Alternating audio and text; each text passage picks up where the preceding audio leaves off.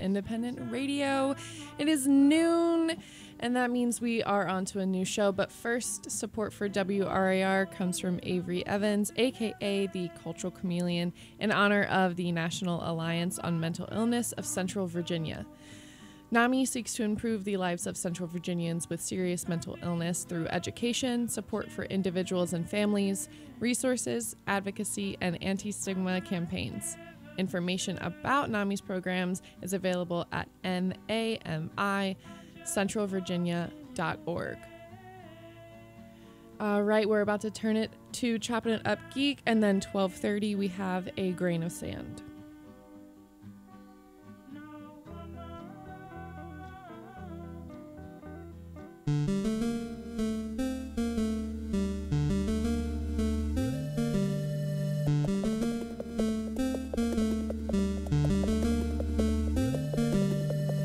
Hey everyone, this is Chopping It Up Geek, and I'm your host, the Culture Chameleon, and we're broadcasting on WRIR 97.3 FM, Richmond Independent Radio. And today I have a wonderful and amazing guest. I have Jeremy Belcher of Beats and Geeks. Yeah, what's going on? Hey man, how's things going with you? It's going pretty good.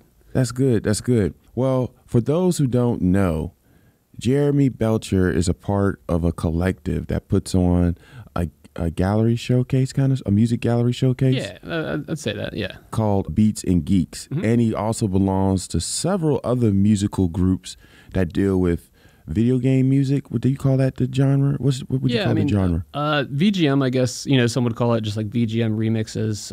There's a ton of people that do that, and then there's also chiptune, which I don't do too much myself personally. That's getting into like the tracker software and getting into the chipset, and getting into the actual cartridge of the console. And I do more like synth work and stuff like that. So. But yeah, with Beats and Geeks, we're mainly just trying to promote, video game remixes, people that are doing like the nerd culture thing, synthwave and retro wave, just stuff that's not getting as much exposure in Richmond. And, I think it's about time. I think you're doing musically what I'm trying to do with my show. Yeah. Like trying to bring the nerd culture and different dynamics of it to the forefront in Richmond and hopefully everywhere.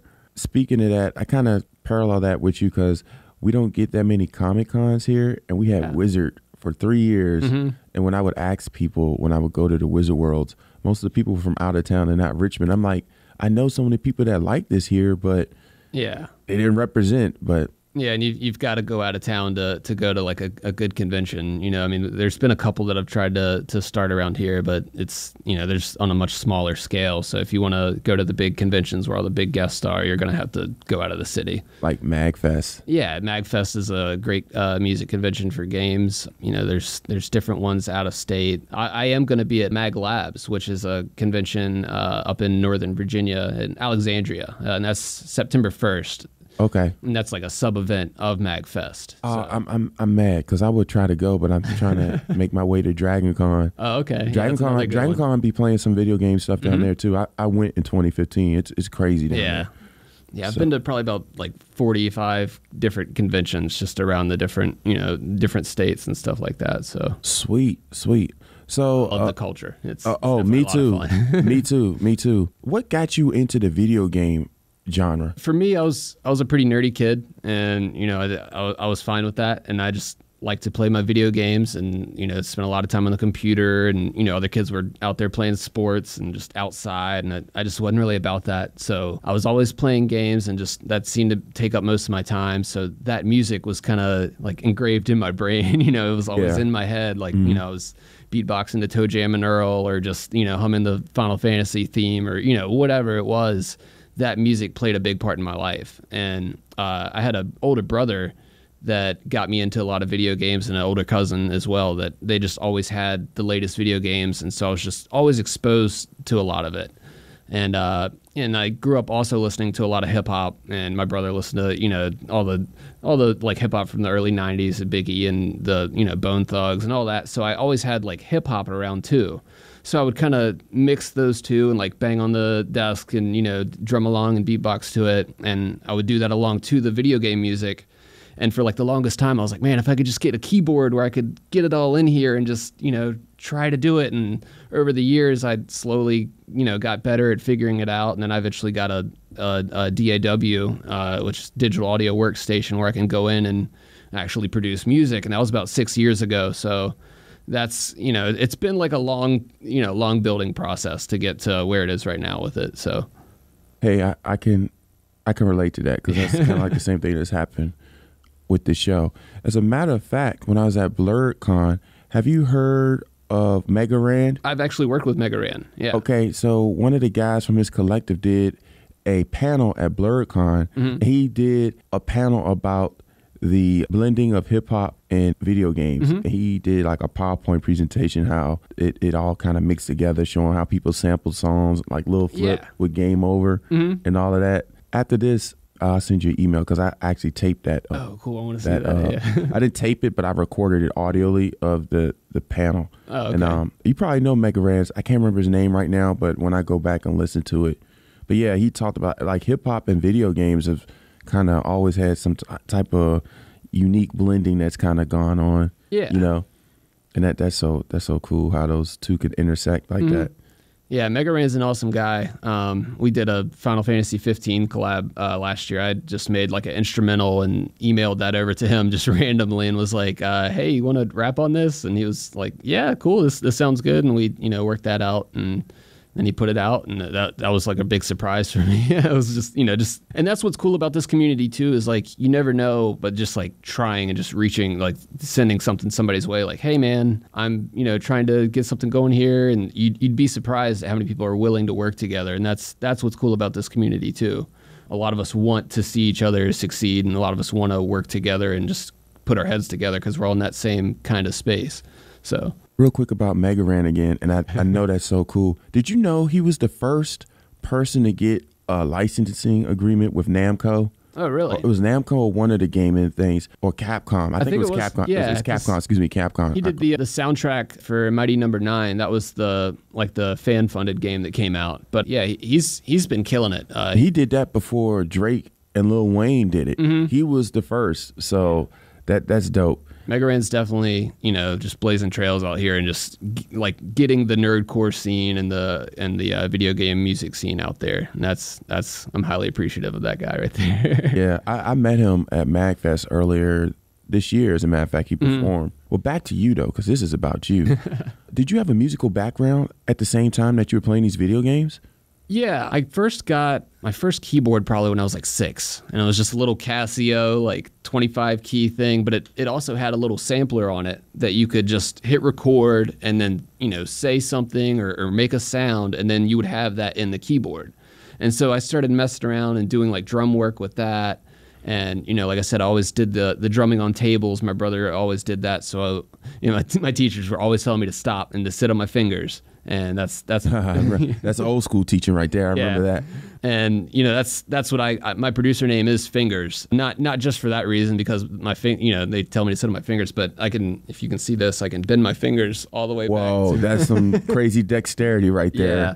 You're Mr. Fantastic right there. Yeah, I rolled 10 Elastic on dexterity. Man. But yeah, so that's why I go by Fingers. And we were talking about starting out with music. Yeah, so I was always just tapping, man, and people would get pissed off. And then so I wanted to learn, and I tried to take piano lessons, and I didn't like it because I already knew a little bit from just learning by ear. And I would listen to songs on the radio and just kind of play stuff until I got it right on the keyboard. And then when I went into there, I was at a certain level, and she was like, we're going to start back here at ground zero of it all, just like nothing. And I didn't really like that, so I was like, I quit lessons. And then later on, I kept learning music and just playing, with myself and playing piano and making arrangements on there. Then later, I got into band with like middle school and picked up saxophone. Didn't really like that, but then played sax very briefly too. Yeah. I also played the piano briefly. I learned 2 ways: Suzuki, where you learn from ear. Okay. And then my mom tried to make me go the traditional route in middle school, but at that point I was like, I want to play sports with sheet music. Oh yeah. So I sometimes wish I might go back and try to learn again, but Yeah, I'm so they've busy got a with lot of stuff. cool ways to learn now, just like hands-on and just different programs that you're just like seeing what you're doing. And that's more how I was just like I could hear it, and I was like the kid on Drumline where I could just look at it, and repeat it back fine. Sheet music, I did learn, through band, and I continued band throughout high school and did Drumline and got into the So you on the drums? Yeah, I skipped a section. In 7th grade, I went to percussion, and that's like when I like fell in love with music. I was like, yes, here we go. And I did a lot of the mallet percussion because I had the experience with piano, and so that translated to just the mallet percussion really easily. And I was first chair mallet percussion. Well, does mallet percussion include the xylophone? It's the xylophone, the bells, the marimba, vibes. It's basically anything that's like a laid out piano that you're hitting with any kind of mallet. So I don't know why, but two instruments that are unique that you don't hear in music too much, but I can spot it real quick, and I love when I hear it, is the xylophone and the harp. Oh yeah, harp's got a very distinct sound too. That's a really complicated instrument. I don't know. Every time I look at it, I get confused. My mom plays the harp. Yeah. So she just started that. Mm-hmm. Yeah, stringed instruments don't really work well for me with the fingers. They bend all the way back. And if you want to see that, that's on my YouTube channel. I've got a bunch of videos of me doing stuff with my fingers. What's your YouTube channel? It's youtube.com/fingersmusic, and that's spelled F1NG3RS. So the vowels are replaced with numbers, like how you used to write on the internet back in the day. You just take out the vowels. But let's see. Are you talking about the different sections growing up? Yeah. The different instrument sections, like you had got the percussions and were playing that. Yeah. So and then in high school I did bass line, and I was the captain of the bass line for a couple years, and then senior year I was going to do quints, and then I ended up moving away senior year, and went to another school, and just band didn't happen that year. And I went through a couple years of not really doing music after high school. Things got a little rocky, and some medication got involved, doctors and all that, depression, fun stuff. But after that I got into just electronic production and just trying to piece stuff together on my computer using WavePad and GarageBand, all these free programs where I was just like stitching waves together and layering stuff in the most archaic way. But then in 2011 is when I got Reason, and my buddy Steve, Santa Kill Magic, we started producing together and just throwing ideas back and forth and teaching each other what we learned that day. And that's when stuff really started to pick up, and we really started to just get our groove in making music, because we were like, okay, here's the tools we need. We've got unlimited samples, unlimited instruments, basically. Like, we can just have fun now. This is finally what we've been waiting for, and it just took a while to get there and to figure out, it's like, oh, okay, this is the program. Cool. So it's just been not downhill from there, but it's just been a lot of work and fun from there, just producing steadily for the past 6 years. I've put out 2 original albums. I've got a 3rd one on the way. What are those 2 albums? My first one is called VGM, and that's available on fingers.bandcamp.com. You can stream it on YouTube and SoundCloud. And it's also on iTunes and Spotify now, too. I forgot I got all those things going for me now. So let's see. And then the second album is VGM 2, Surge of Shadows. And with that one, I tried to... The first one was kind of like an innocent kind of sounding video game. Like, it's basically just like a hypothetical video game scoring that I'm doing. And with the second one, I tried to go a little bit darker and like dystopian kind of feel. And I got into more like the Sega Genesis, era, like sound of some of the textures. And with this third one, it's VGM3 Wasteland, and that's just going to be like 80s influenced, synthwave, retro wave type stuff. But with my own little twist. That's the cool thing, is I can just say, yeah, it's synthwave, but it's this going on, instead. So I like to blend genres and just take stuff that I like and put it all out. And that's one thing I've always liked to do with my remixes. You'll hear a hip hop remix or, a rock arrangement or something where I just go like full dance mode or EDM. And I love collabing with people and just making those different sounds come out. It's really cool, just exploring everything.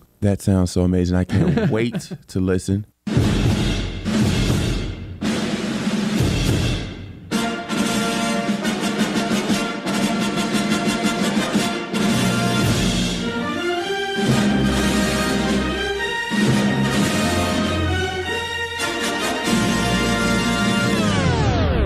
This is a dangerous time for you, when you will be tempted by the dark side of the Force.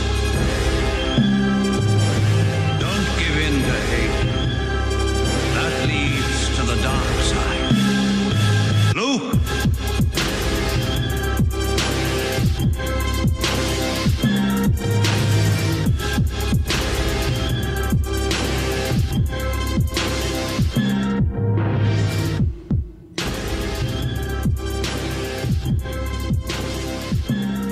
But by the way, if you're just tuning in, you are listening to Chopping It Up Geek with your host, the Cultural Chameleon, and we are broadcasting on 97.3 FM, Richmond Independent Radio, WRIR. Now, I want to talk about the Mangalore mixtape, because I've actually heard about this through certain circles before I stumbled into you all last Sunday. And when I talked to Sean Lovelace, he was like, yeah, they did the Mangalore mixtape. And then I told some others, they're like, Mangalore mixtape? So clearly I missed the boat on that. Yeah. Being that I am also a Star Wars fan with Star Trek. How did that come about, and what is that? The Mandalorian mixtape is something that we put together to kind of showcase what Kenobi Style is. And Kenobi Style is a duo that I'm in with Santa Kill Magic. I've mentioned him a couple times. That's my best friend. We've grown up together. But let's see, we started in 2013, I think, with that project. And we just wanted to, I had done a bunch of Metal Gear remixes and just like focused on that. And Steve was like, I want to do something where I just focus on one thing. And for him, his big thing was always Star Wars. So, he talked to me. He's like, hey, man, do you want to do a project where we just sample, mainly the original trilogy? Because we didn't really want to do the prequels. Just yeah, that music isn't pretty much iconic. The original trilogy there's is. A couple of the Duel of the Fates, though. That's a good track. We have messed with that a couple of times. Oh, what movie is that from? That's the Phantom Menace. That one's when they're fighting the dun, dun, dun, dun, dun, dun. Oh yeah. Everybody knows that. Yep. Uh-huh. Yes. Okay. All right. Yeah, that's a hype track. I can't deny that. Yeah, that's good. But yeah, so we started slowly picking away at the soundtrack, and we would just put on, either the vinyl of the original, A New Hope, and just listen to that. And we would just sit there and just hang out and just listen. Which I had a vinyl of that. Mm-hmm. And I've got Empire Strikes Back soundtrack. Yeah, but it's a 2-disc CD. But oh, okay. Still, yeah. But yeah, so we would just, listen, and then we would hear a hook or just a quick little sample and then go, ooh, that right there. And, it could be 2 seconds, but then we'll flip that and just turn it into a beat and add different synths behind it. And we like to add voiceovers from the movies in there and just make it as internal as possible as Star Wars as we can get it. So. Oh, I heard some of what you played Sunday. I was like, what? Yeah. It blew my mind. I'm like, oh my God, that is amazing. And that was from our set, The Diamond. We came out May the 4th. May the 4th be with you. They I wish I'd have been there for that. Oh. They had a big Star Wars event where, the 501st Legion came out. That's the cosplay trip. I've seen them at multiple cons I've been to. Yeah, they're great. They were all out there, and it was Kids Day, so just, kids were everywhere just looking at all the Star Wars stuff, and it was great. That was a lot of fun just to be out there on Boulevard, just DJing right there on that main, right on top of those steps. But yeah, we had a lot of fun, putting that together. Let's see, what else? We've also played it when the Episode 7 movie premiere happened a few years ago. There's a movie theater up there called the Alamo Draft House, and they called us up there they had seen us in the RVA Mag article, and they called us up there to play at the movie premiere, and we also got to DJ at the movie premiere. So that was really cool. We're getting a lot of like oddball gigs with playing this Kenobi style stuff, and that's fun. We'd like to branch out and do more, conventions and stuff like that. If WizardCon or, the VA Comic-Con want to hit us up, that'd be cool. I can put you in contact with VA Comic-Con. Sweet. Yeah. So, I mean, that's we all grew up in this nerd culture, geek culture stuff. We used to be made fun of for being geeks or whatever. That's not what it's about. It's just like, this is where we've been our whole life. And like, it sounds hipsterish or whatever. It's like now, all the Marvel movies are out. Everybody's a Comic-Con geek and everybody's a nerd. And it's everybody's doing that now. But for me, it really has always been, just that passion for the scene and all the things involved. I've just always liked comics and all the fun stuff with nerd culture. And so to do something with Star Wars was kind of a no-brainer. When he asked me on that, I was like, of course, man, let's do this, And oh, yes, I'll fall on that grenade. No problem. Yeah, so and we've put out, we had A New Dope, which was just a play on A New Hope. That was like just a standalone EP where that was all the sampling that we had done on A New Hope. And then we're releasing episode 5, Empire Strikes Blap, and that'll be like just like a boom blappy Empire Strikes Black hip hop. And then from there we're gonna do, let's see, what were we gonna call the third one? Return of the Lo-Fi, I think, was what we're going to do for Return of the Jedi. And so that'll be coming out probably next year. And then, so the Mandalorian mixtape was basically a way to just take everything from all of those ideas and just have it in one little thing so we could send out and it's also a free download over at soundcloud.com/Kenobi Style. So if anybody wants to hear that. I will be going after that later on today because I'll be rocking out to that. Yep. What is your favorite video game to like work with musically? Probably, I've done a lot with Metal Gear. That's a game that's been around for 30 years, so it's kind of gone through the different evolutions of what video games sound like. Wait, Metal Gear, forgive me for being ignorant. Metal Gear's been around 30 years? Mm-hmm. Yeah, I think that was just celebrated on the 13th. Yeah, because I put out a remix to mark that. I put out a new They Played Us Like a Damn Fiddle remix, which is one of the many memes that Metal Gear has created over the years. I did that 3 years ago. I put out this remix that it kind of blew up. And it YouTube just kind of took off with it, and I put out a bunch of different versions of it. And just shout out to all the people on the Solid Snake Facebook page and all the other Metal Gear kids out there that have been supportive. Yeah, They Played Us Like a Damn Fiddle kind of became like a meme sensation. It was one of those things that kind of took off out of nowhere, like Harlem Shake. Like it didn't really make sense. It was just like, okay, this is big now. And it wasn't that it was particularly good. It's kind of a silly, meme-y song where he just says cuss words over and over over a trap beat, basically. But yeah, so 30 years on that anniversary, I released a new one with my buddy Fanakasu, who's actually based out of Singapore. And that's another really cool thing with Metal Gear is it's got fans all over the world that want to mess with the soundtrack. And I've worked with my buddy Min Torment, who's based out of Australia. Fanakasu's in Singapore. We've worked together a lot on a lot of Metal Gear tracks. Outside of that, probably Mega Man. Mega Man's got amazing music. Sonic's got amazing music. And those are two that I haven't really worked with a lot because I kind of what I want to do is get to those when I'm a lot better than like where I'm at. Okay. I really want to go at those. You want to be like the master of your craft and then go after them. Yeah, so I just started doing Castlevania stuff. Like that's another one that I kind of held off. I was like, I want to wait until I'm a little better until I put stuff out for that. Other games, let's see. Did you see the Castlevania anime? Yeah, I haven't finished it. I saw 3 episodes. Why did they only put out 4? Yeah. It was so raw. No, it's good. I am liking what I've seen, and I'm excited to see what else they put out. They immediately signed for a second season, I think. So I hope it's longer than 4 episodes. I need about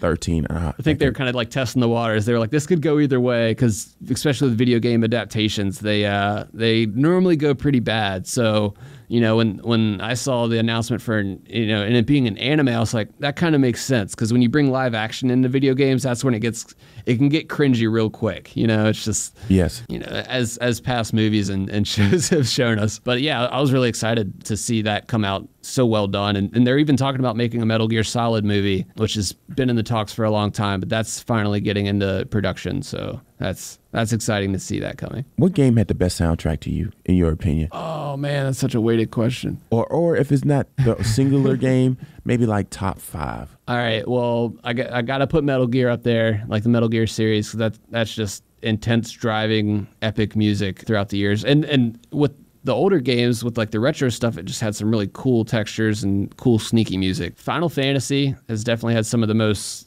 impactful themes and just memorable themes. And that's 15, over 15 game, 15 main games in the series long. So yes, I went to a panel about it at MagFest. Yeah. I was totally educated on Final Fantasy. Yeah, played every one of those. Chrono Trigger is one of my favorites. That game has some amazing music. But basically anything that like Squaresoft put out back in the day was just gold. The Super Nintendo Genesis era of games just had some of my favorite music.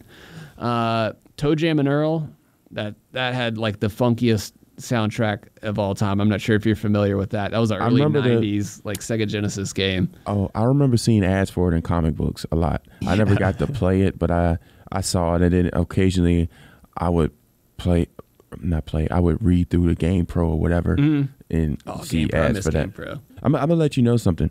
I didn't get to play video games much growing up. Yeah. I had one of those parents that was like, no video game system in this house. But I would play when I could if I went to a friend's house or whatever. But I had an appreciation for it, and especially the music, because I'm like, I like good soundtracks for cartoons, movies, and video games, or what have you. Yeah. So It's what's good now is like most of the games are still available in some way or another. You know, like you can go back and replay them. So somebody's like, yeah, man, you should check out this game. Like there's probably a way you can get access to that game nowadays. So speaking of which, Sega just announced that they're bringing out a retro Sega Genesis, and it's going to have 84 games on it. Yeah, they've been doing those little packs now for a while, but now they're starting to get like official with it, and that's good that the actual companies are getting involved and they're making sure it's good. Get that. I missed out on the Nintendo one. That thing sold like hotcakes. Yeah, they announced a Super NES one as well. That one, they actually listed that on Walmart a couple days ago, and then a bunch of people pre-ordered it and thought they had it, and then they said, "Sorry, we had a technical glitch. All pre-orders have been canceled." And then you could just hear like a million cries from around the world. Man, it's like, put the mattresses out. We don't want people jumping out of buildings. Yeah, that's what Nintendo does. They like to release stuff in really small, availability windows, and then just kind of laugh at people, just scrambling to try to get one.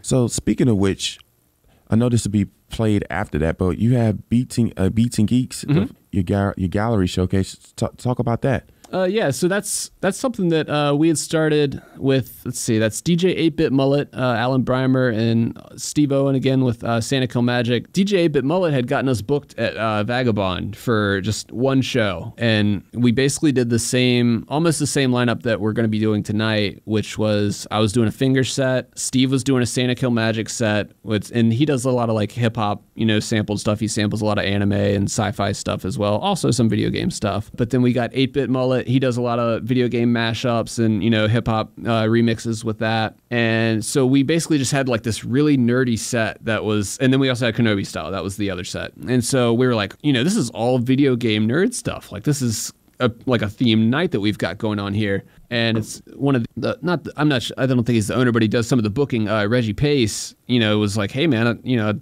I like what you guys have got going. Do you want to do like a monthly residence here and just have, a group where you kind of just cycle out, a couple of members and bring in new acts from out of town, and we just focus on this whole, nerdcore video game music scene. And that's kind of how that went about. And then, we did the first official one was last week, and then we're doing the second official one tonight. And so, we've had a pretty good turnout. We've also got Bits and Pixels sponsoring the event tonight. Saw the poster there when I walked by there yesterday. Yeah, we went down there and talked to him, and we're gonna get some Sega Genesis consoles actually out there tonight, and just bring out a couple games, and just for people to play. Might later on try to get some tournaments and some prizes going, some raffles, and as it grows. Yeah, and I think we're gonna have some 20% like coupons out there tonight for people that come out. So it should be pretty fun. And what time will that be? The doors, I think, the place opens at 4. It's downstairs in the tea room at Vagabond, and that's down on Broad Street right next to the National. It's going to be free, and the music starts at 10. And Tonight we're kicking out the music with A-Nova, and then I'm doing a finger set, and then we're doing a Kenobi style set, and then Santa Kill Magic's going to close out the night. So from 10 to 1 o'clock is when we're going tonight. So I will be there. Awesome. You will see me. Yeah, and I think 9 o'clock we're going to all be there, just setting up and getting things started. So, yeah. Cool. Well, Jeremy, I want to thank you for coming. Yeah, man. This has been Chopping It Up Geek with the Culture Chameleon. Tune in 2 weeks for another exciting episode, and tune in next week for Inspire Indeed with Carol Olson. And as always, stay geeky, my friends.